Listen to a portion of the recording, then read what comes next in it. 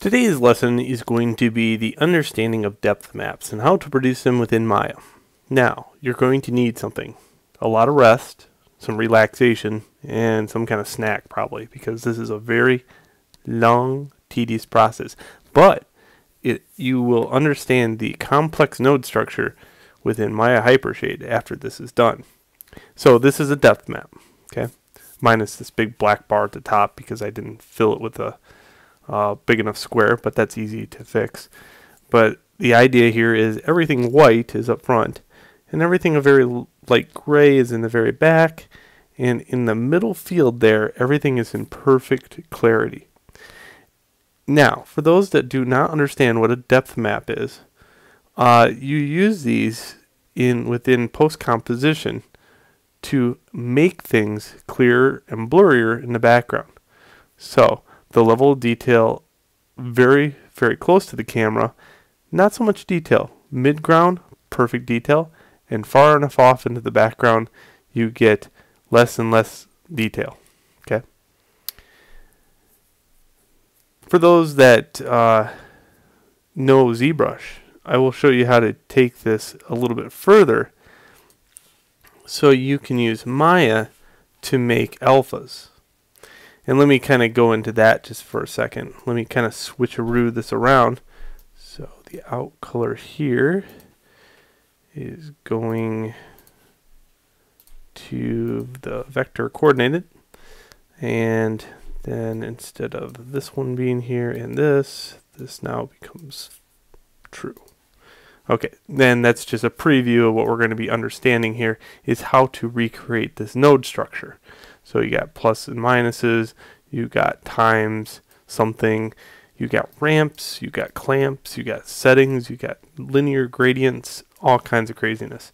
So what'll happen now, if you want to produce something, let's say for ZBrush, ZBrush only understands one thing. It understands depth, but not so far back.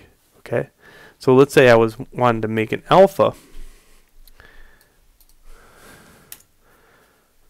of this. I could do that just by render, and I got this set up for 2048 by 2048.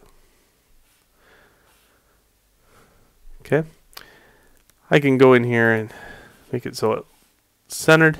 I can hit 1 to 1 and then file, save image, go to my desktop and save this as PSD.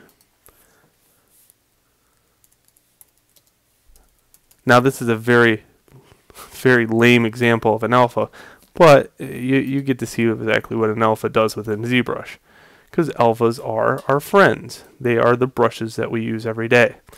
So if we import this newly created alpha that is on the desktop, we can turn it into a brush or many other things. But a brush is just a small example of what we can do with it. Whoops. Let's see what we got here. 1.5 million polys should support it. And let's do a drag rec. There we go. As I said, pretty lame example of an alpha, but yeah, it does require depth. Cool for Star Trek symbols, I guess, or whatever. And I can also set the camera focus to be so that it wraps around it a little bit better. It all depends what sort of lens you use on your camera within Maya to get that distortion. So that's pretty cool. You can also do a nice little crop and fill. And then you got this depth.